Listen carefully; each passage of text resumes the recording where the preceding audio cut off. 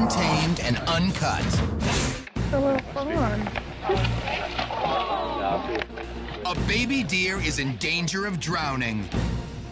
The fawn was fighting for its life. Every effort to save the helpless animal is in vain. It was the loudest noise I'd ever heard an animal make. He was crying for his life. But one man is determined to save a life no matter what the cost. The tips of those hooves are pretty sharp. I mean, they could definitely poke out an eye. The drama unfolds in one of the most picturesque places in America, New York's Mohonk Preserve. It's a beautiful mountain resort, the top of the world, and it's probably the prettiest place I've ever been.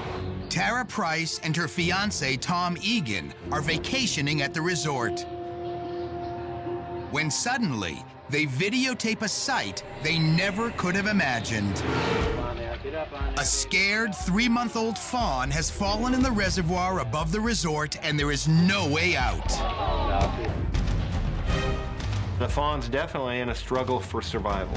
Although deer can swim, wildlife expert Dr. Mick Hellickson says the 40-pound white-tailed deer was just minutes from drowning. It's trapped inside this wetland area that's got a ledge around it and no way out.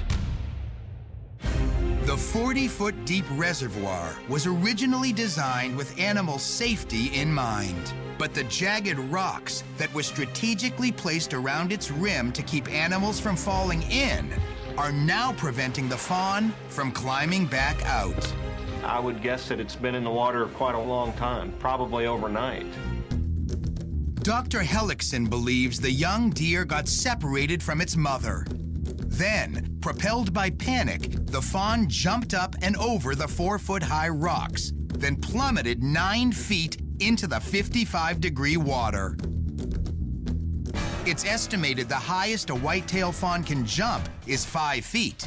This deer would have to leap almost double that to get out. Shaken and cold. Out of the crowd emerges a hero in the making. This guy who was standing 5 feet away from me was already taking his clothes off down to his underwear, and he was first one to volunteer. He was just going to jump in. That guy is Britt St. John. I knew something had to be done, and I knew I had to do it. But it is easier said than done. It didn't know I was coming to save it. It thought I was coming to attack it.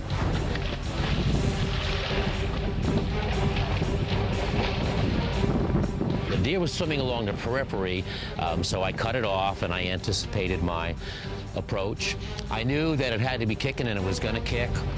Britt has to be careful. The deer's hooves are razor sharp. When I grabbed hold of that deer, it just let out a bleat that shocked me.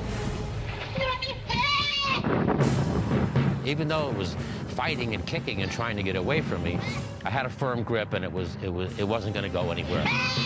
Finally, they reach the edge.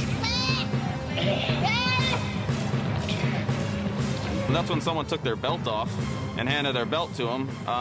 He managed to wrap the belt around the fawn, and then someone else jumped in, raised the fawn out of the reservoir. It whelmed me up with joy that I could save the deer. I consider myself lucky that I had the opportunity. Untamed and Uncut. Only on Animal Planet.